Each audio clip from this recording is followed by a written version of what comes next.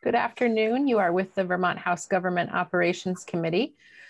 We are coming back to some testimony we weren't able to get to this morning. And so I wanted to invite Jeff Briggs to share a few comments with us. Definitely please leave time for a few questions. Thank you, Madam Chair. Can you hear me? Yes, we can. Yes. Thank you, Madam Chair, and thank you to the House Government Operations Committee for having me here this afternoon. My name is Jeff Briggs. I'm a current alternate member of the VPIC, which I've been on since 2014.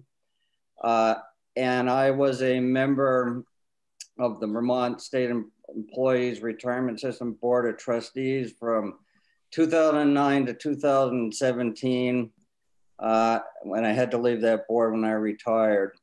And I would like to kind of give you a little bit different view of the proposed government changes that you're considering from the perspective of somebody who's spent a lot of time on both boards. A little bit more about my background. I'm an accredited pension fiduciary through the National Conference on Public Employee Retirement Systems, which was a course that I took over the period of a couple of years. Several times I attended in-person trainings, a lot of online training, and pass a test to get that.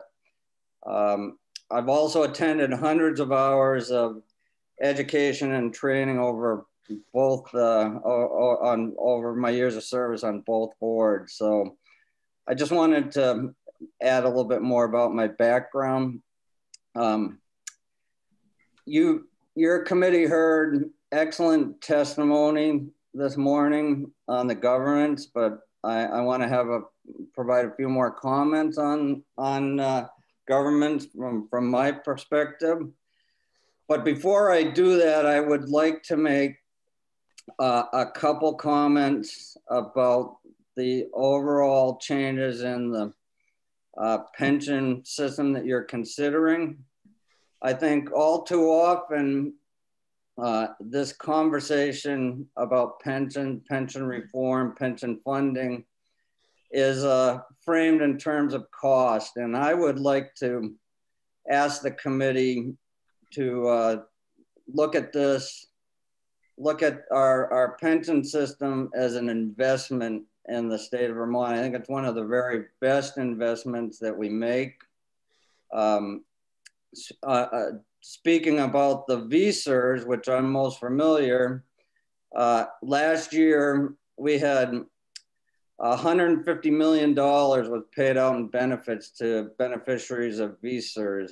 And that money is spent, it's recycled right back into the Vermont economy. It's spent in local stores, local businesses, we did a study.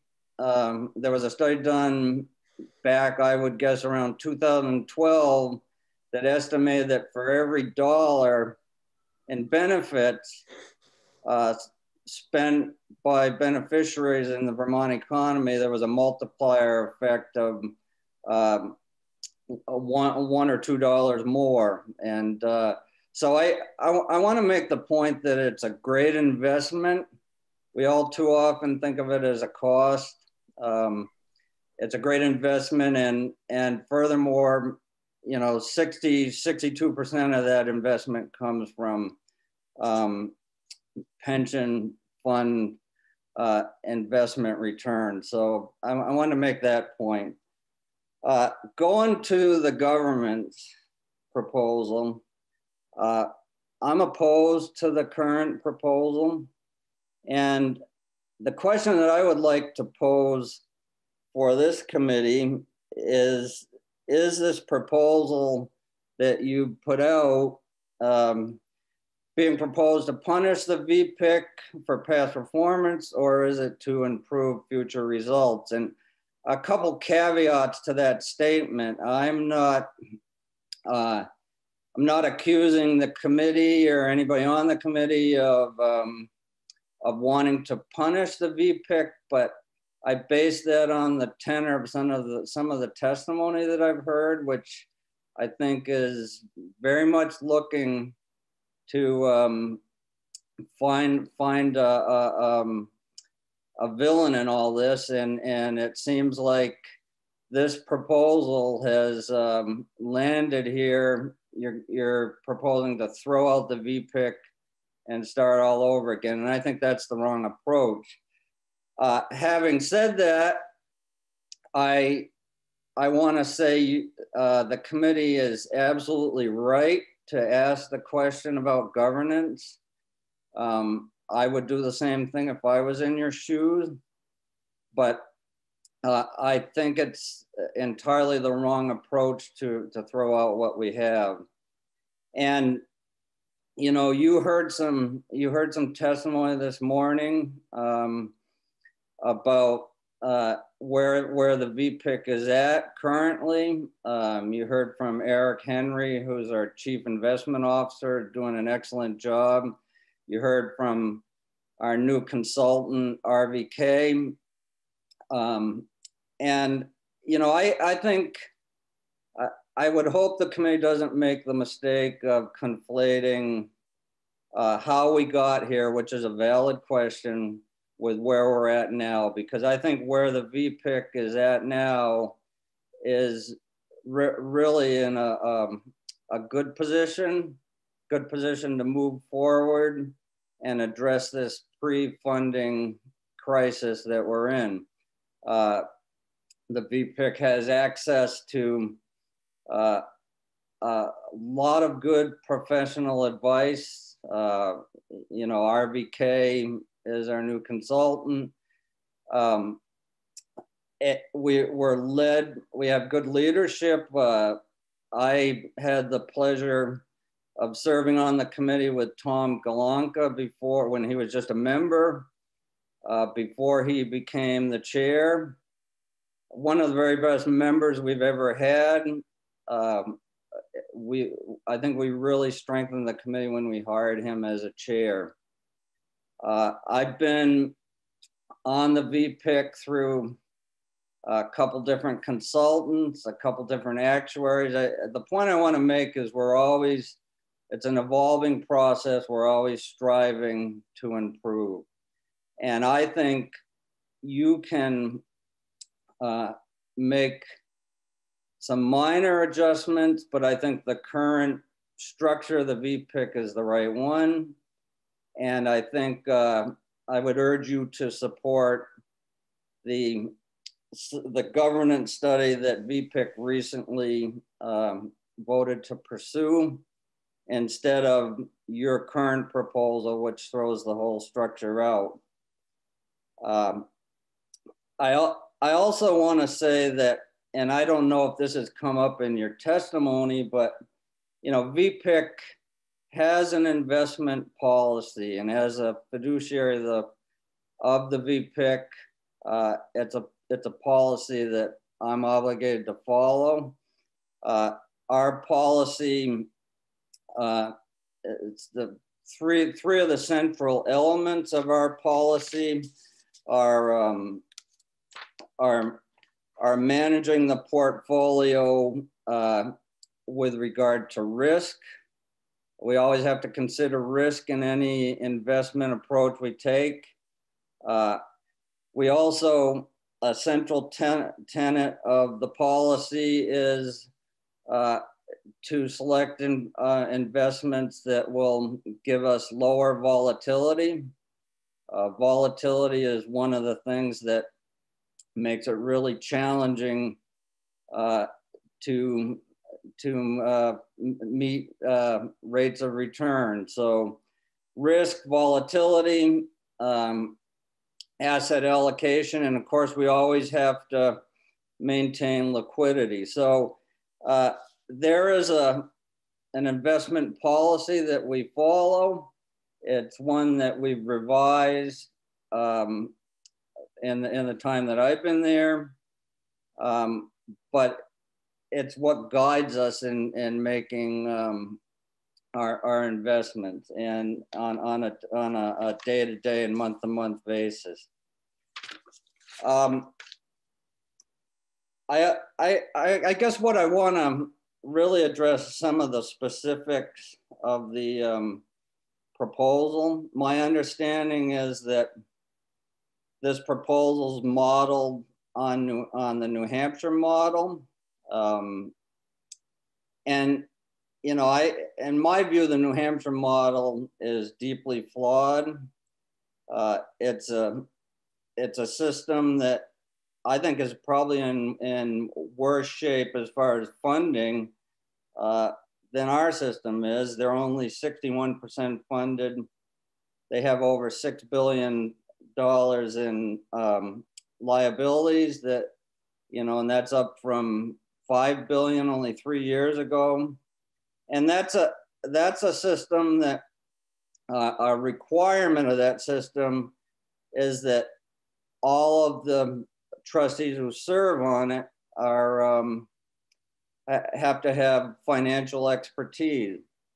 And so my point isn't to disparage New Hampshire or disparage our trustees. My point is that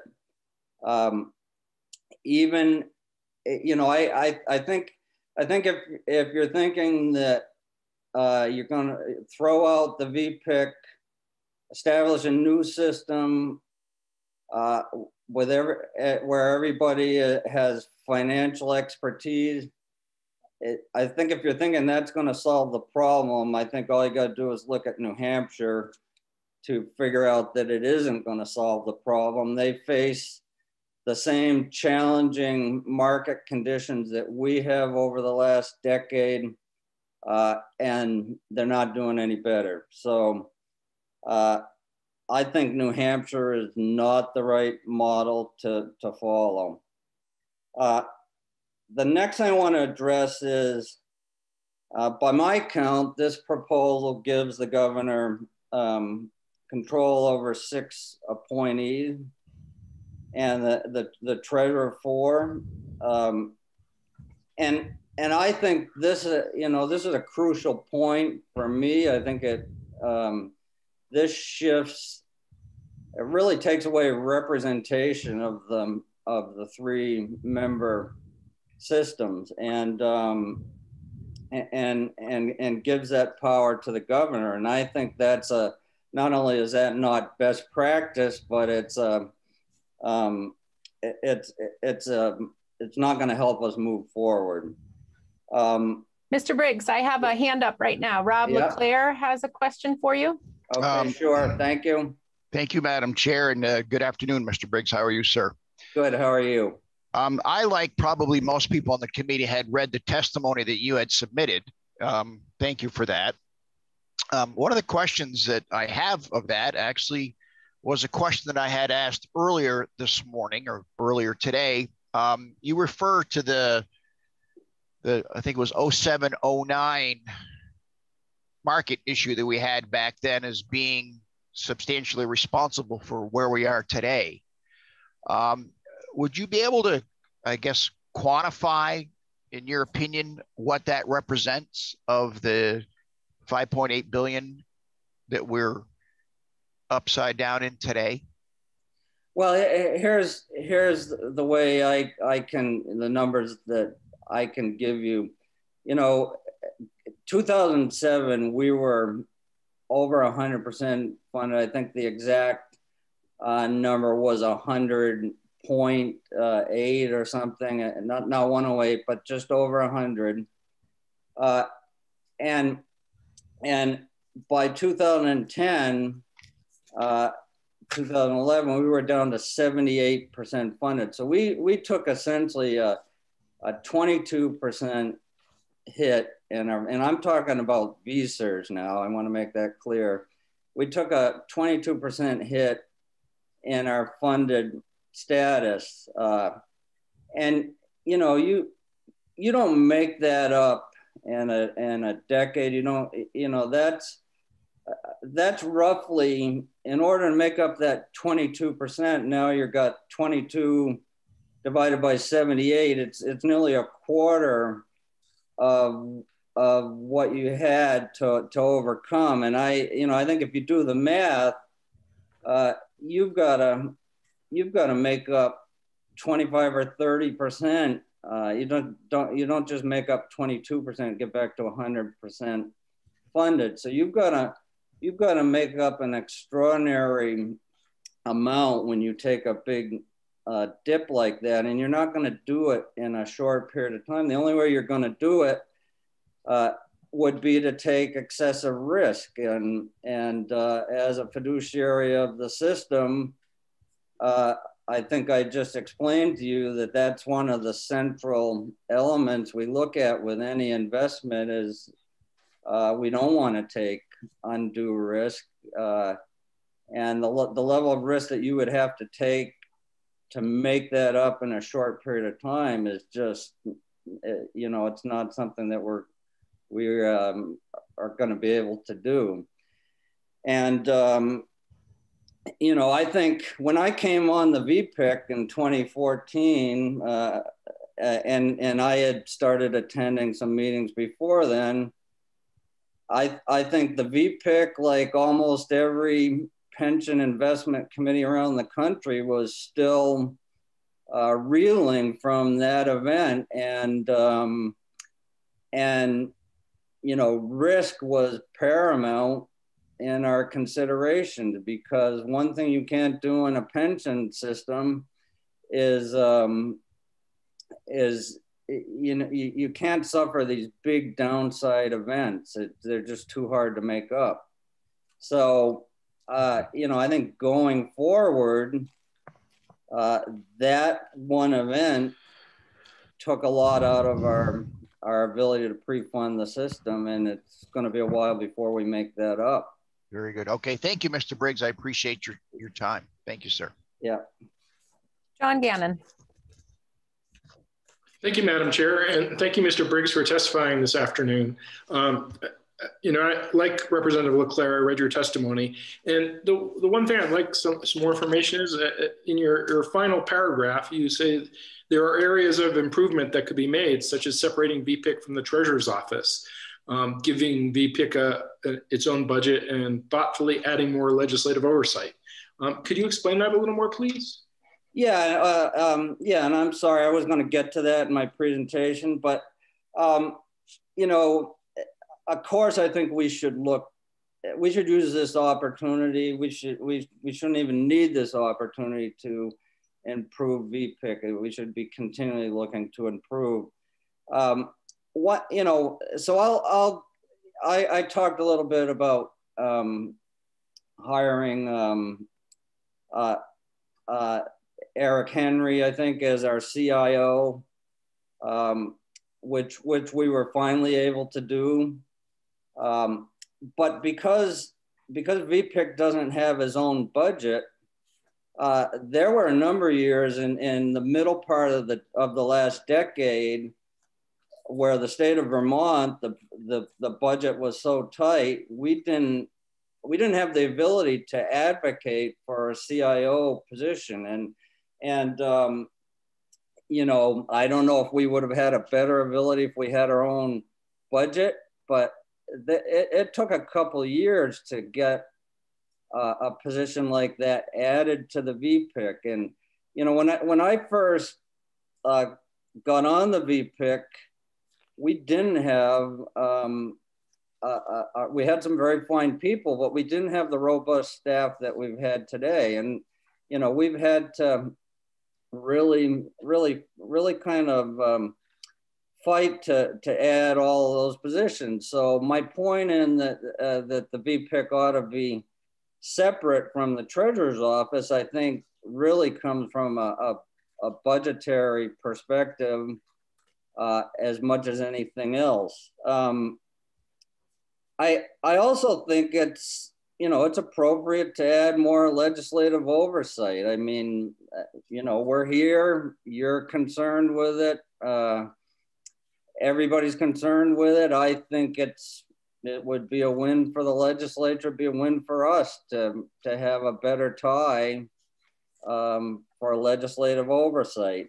And one thing I didn't have in that proposal, but you know, since we're on it, and I'd like to just talk about it.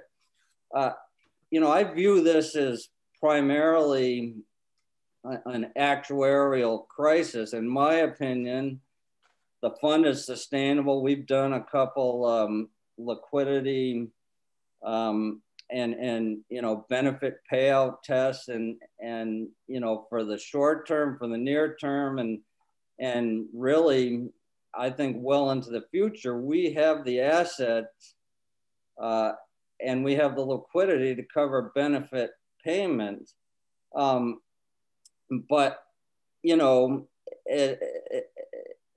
the whole thing with the assumed rate of return, the issues that your committee's been discussing, the reason we're looking at making changes, it's an actuarial projection of what might happen in the future. And you know, one of the thoughts I had and thinking about this is that perhaps it would be good for the legislature to hire its own actuary to also have a check on our actuary.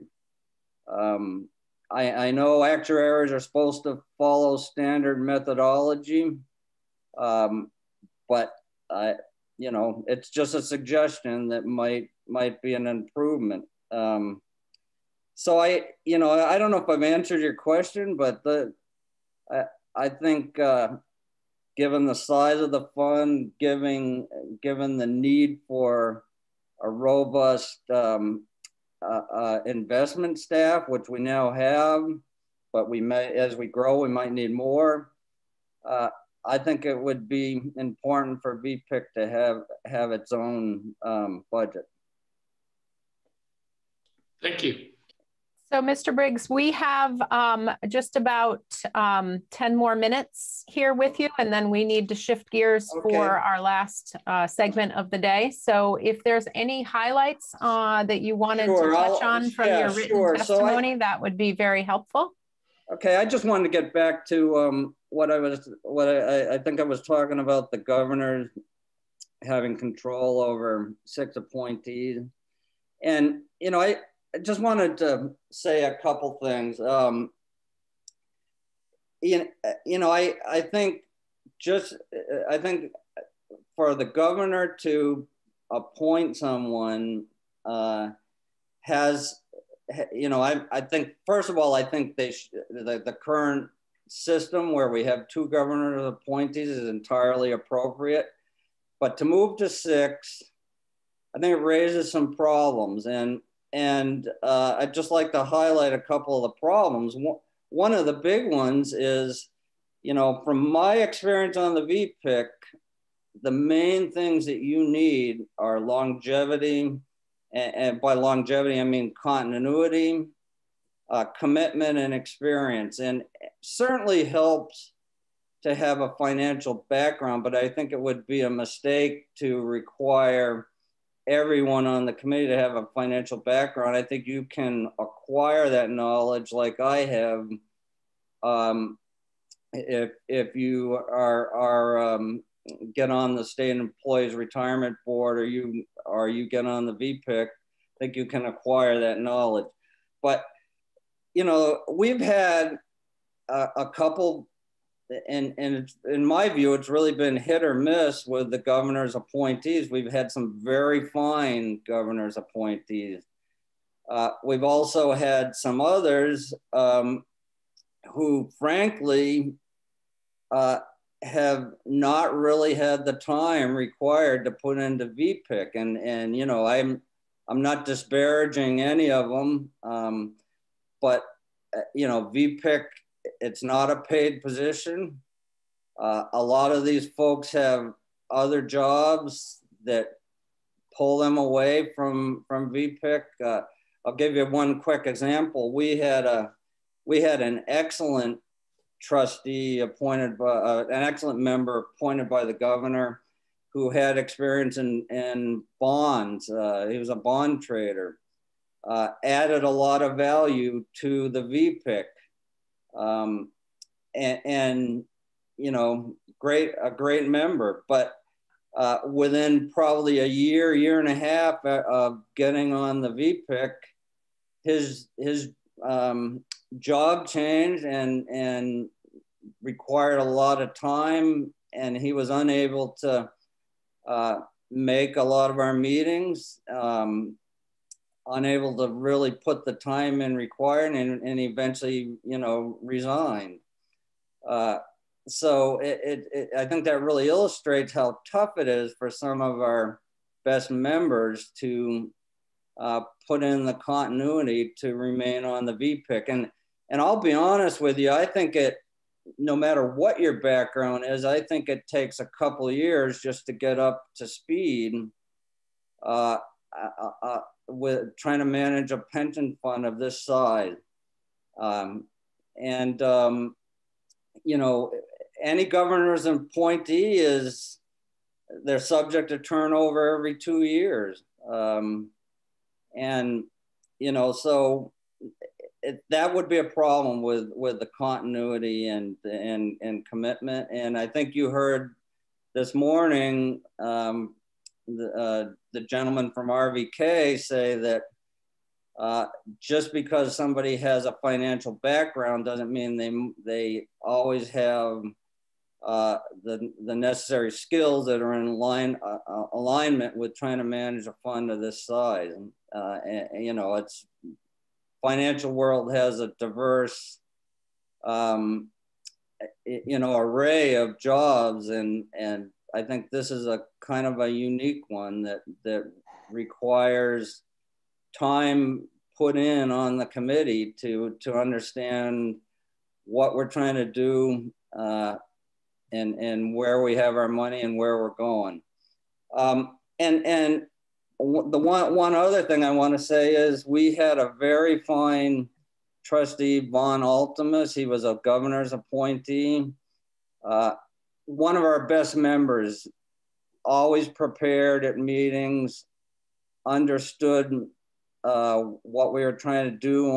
Had a great, you know, a great financial background, and he wanted to continue on the committee. He wasn't reappointed. No explanation given. I'm not going to disparage his successors, but it was a great loss to the VPIC when we lost Vaughn. So, you know, I'm just saying this to highlight the fact that yeah, I don't think you want to inject politics and the turnover that politics can bring into this system. And you know, I think we're fine with the two current employees, but you know, I really want to make sure that you understand that, you know, I think VPIC is a group that needs representation from the members of the system. It needs representation from the governor, and I think we have a great mix now. So thank you so much, Mr. Briggs, for your written testimony, and also for highlighting the most important parts of it. I want to make sure that we leave time in the next 2 minutes to give the committee members an opportunity to ask a question if they have any questions for you, or if there's any part that needed some clarification. Mark Higley. Hi, Mark. Hey, Jeff, how are you? Good. Hey, so in the governor's pick there, do you think it would help as something as simple as just maybe a 6-year term, and making sure that folks that don't serve their time well encourage resignation? I mean, again, you said it's just a 2-year appointment. Is that correct? Well, my understanding of it is the appointment is up to the governor, and they can you know, I think it's a 2-year appointment. Vaughn could tell you better than I could, but if the appointment is up at a time when we have a new governor, I think they can, you know, I think they can step in and just replace that person. So I think we would make, you know, to be honest, I haven't taken a look at that on the enabling statute.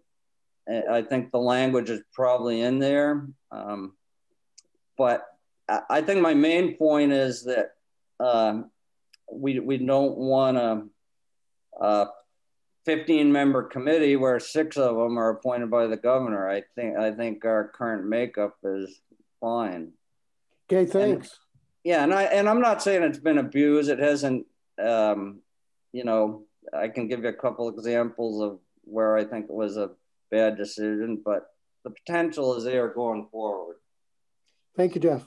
Great. Well, thank you so much for coming, very patiently waiting for the end of the day to come back and talk with us. I apologize that we didn't get you in this morning, and for sharing your written reflections as well as talking with us here this afternoon about your reactions to the governance proposal. And I think I can speak for Rep. Gannon and myself that we don't have any sort of need to own or drive the conversation that was put on the table with a governance proposal, and so we're certainly open to folks making alternative proposals, and that's what we will come back to in a future meeting. So thank you for being with us today, and have a great afternoon.